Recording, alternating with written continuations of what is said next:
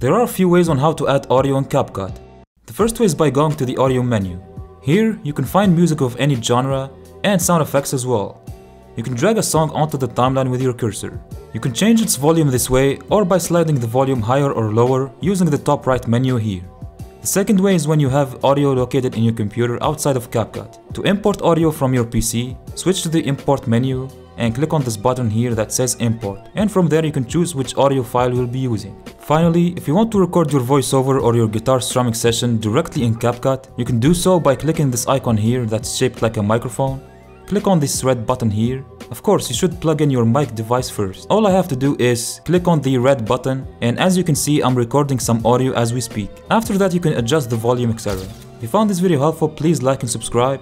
Also, feel free to check out this next tutorial.